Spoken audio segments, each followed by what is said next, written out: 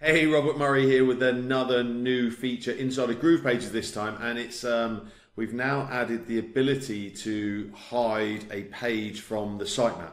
So I'm just going to come into funnels, and you can do this with any page inside. Let's say I didn't want these pages to show, for example. Opening the page, come into settings, into SEO. Now this was available before to disable page indexing. Now you'll see we have a new hide from sitemap. So we'll select that for both of those, click save and click publish.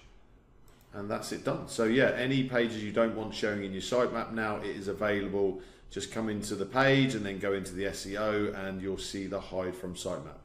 So another new feature, look out for the next one.